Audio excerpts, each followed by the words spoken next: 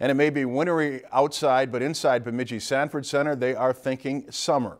The Outdoor Sports Show features everything outdoors, from hunting and fishing to more leisurely activities such as hot tubbing and boating. This is the third year RP Broadcasting has put on the show. For vendors, this is the perfect time of the year to help its customers begin planning their summer activities.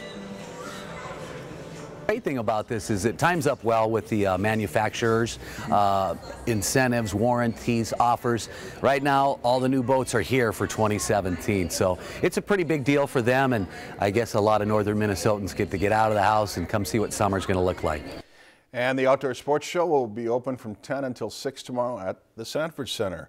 If you've enjoyed this segment of Lakeland News, please consider making a tax-deductible contribution to Lakeland Public Television.